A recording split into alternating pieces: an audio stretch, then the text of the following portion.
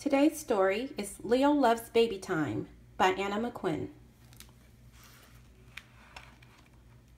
Leo loves Wednesdays.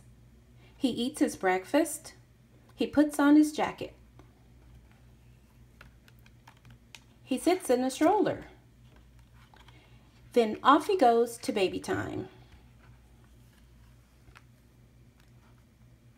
Everyone says hello.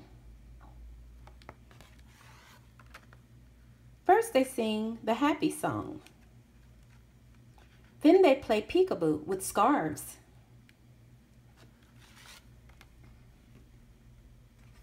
They sing the stretchy song and the roly song.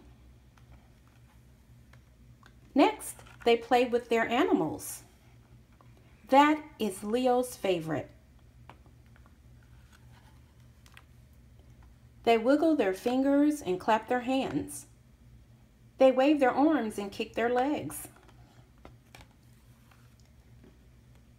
They ride the bus and their horses. Then they zoom to the moon.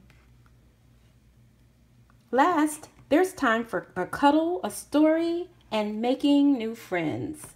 The end.